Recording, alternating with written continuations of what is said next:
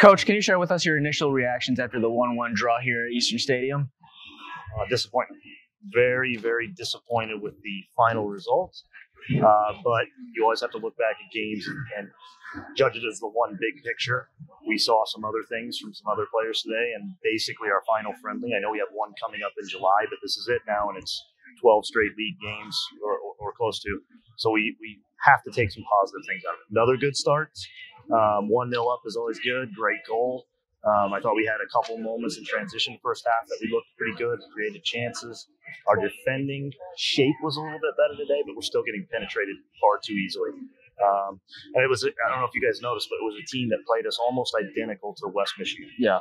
4-1, 4-1, kind of that block of four there and waiting for passes to come into the midfield, and we're just not quite clean enough in that phase yet. But no, to answer the first question, disappointing, and our team is disappointing. I'm disappointed. I think we all feel that disappointment to not close out a win. That's it. I think one spark in your team was the emergence of Josh Adam in your team. What are your thoughts on him and how he played in about like an hour played? Yeah, Josh Adam, we didn't want to push him. He's just coming off a state championship yesterday.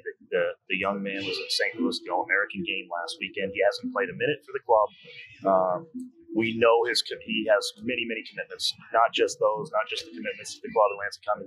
He's a Michigan State signee, so we want to make sure we're doing right by Josh, but getting him into some minutes today because he is a quality player, and you can obviously see that.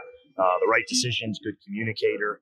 I just can't wait to kind of get those two together, Aiden O'Connor and Josh Adam together, and we just haven't had a chance to even train that. So today, we kind of had some training by game, training by fire, I guess, but it was good. It was good to see them both play a little bit today together. And then past couple of weeks, it's 3 straight games you guys have scored the first goal after conceding the first 2 in the previous 2 to start the season. But today seemed like a game of 4 quarters instead of 2 halves, especially after the hydration breaks.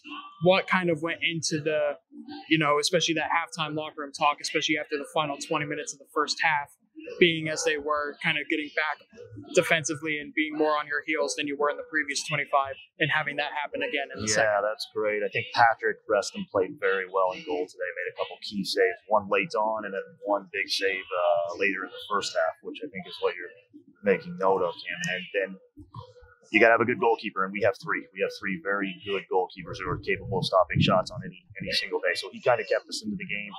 The talk at halftime was, great goal, had some good moments early on, and then we could have cost ourselves. So really the talk was to be smart, play on angles. Obviously we want to have the ball because they have to step to us because we're winning the game. You should be even the better team times 2 when you're in a position like that, and you're not having to chase the game and you're not having to deal with things. We just had some tense moments, and you could argue that, shaking up things in the lineup and bringing on new players, that obviously may have something to do with it. But this is, it's a friendly game. It's a chance to see everybody, and I want to see if players are up to task. One player that I thought was phenomenal was Trevor Togi, who's playing a little out of position. He's more of an attacking player. He played kind of holding in mid for us and did everything right, created great scoring chances for us, cut goals out. So there's some positives, but I do agree with you. I think there were moments when we were in complete control of the game, and then there were other moments where if you walked up for the last 10 minutes of the game, you would think, wow, Lansing lucky to be 1-1, because we had some nervous moments. Just got to put it all together. We have far from that, but we've got 13 games left. So. All right. And Coach, going into training this week, what will be some focuses? First of all, we're training every day this week. So it's really hard when a team, and like I told you guys before, no excuses, no explanations. We were a bit late this year coming to season. We have still yet to get everybody together because of prior commitments. And we started late. So training a couple times a week lately because we had a 2-game week last week, making sure we try to keep everybody healthy is good, but we've got stuff to work on. And the guys, when I said, training every day this week, they kind of lit up. So we know that we got work to do, and training this week is going to be fully dialed in on Inter Detroit and just improving parts of our game. And we're going to do that on a daily basis this week. So it'll be a busy week for our guys. Ty, talk to us today a little bit about how that first goal went. It was a good play by our midfielders. We won the ball, and I saw a gap in the defender, so I ran into it. And it was a little in front of me, but I got there, and I just tried to toe poke it past the goalie, but it ended up running into the goalie. bounced out to Stebby, and Stebby had a nice finish far corner. It was nice. And going into the halftime break, what were your thoughts on going in? I just knew we had to not sit back, but we couldn't use all of our energy on this hot day at the beginning. We had to just play to our strengths, not waste too much energy right off the bat, but we still wanted to keep the lead and keep the pressure on them. And then kind of going in both halves, the hydration breaks, you guys seemingly the better of the two sides in the first 25 minutes, final 20 kind of tailing off.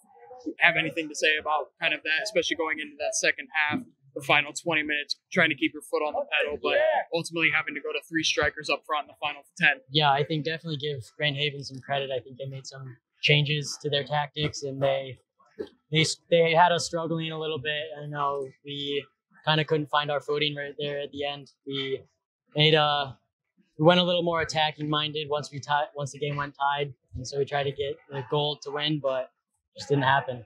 Then going into next week, you guys now three games in a row, you guys have started off scoring first. It's been a different kind of energy, it seems, going off to start the first 15 minutes of the game. What do you feel like's been the main motivating factor for your guys' great starts as of late?